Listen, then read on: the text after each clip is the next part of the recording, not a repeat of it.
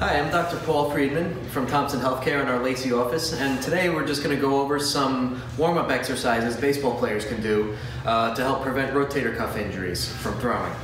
The idea of these exercises is not really to build muscle, but just to wake up your rotator cuff muscles, just to get the blood flowing. That's going to help prevent injuries as you're throwing. All right, so the first one we're going to do is an internal rotation exercise. So we're going to take our band, just wrap it around any piece of the fence, about the same height as your elbow, and you're just going to stand parallel to the band.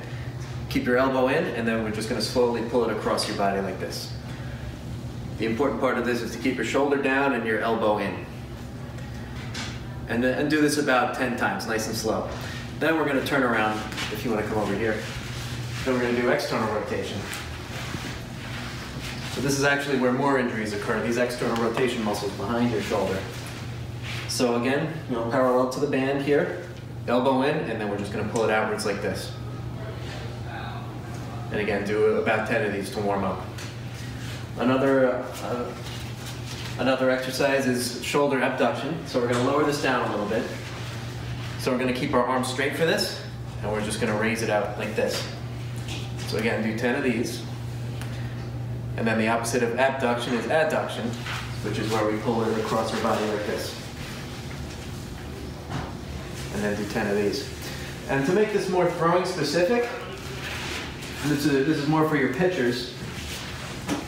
We're going to tie it a little higher up here. Grab hold of it like this. Put your arm out at a right angle like this, and we're just going to do internal rotation like you're throwing a ball. 10 of these to warm up, and then we're going to turn around and go back into external rotation.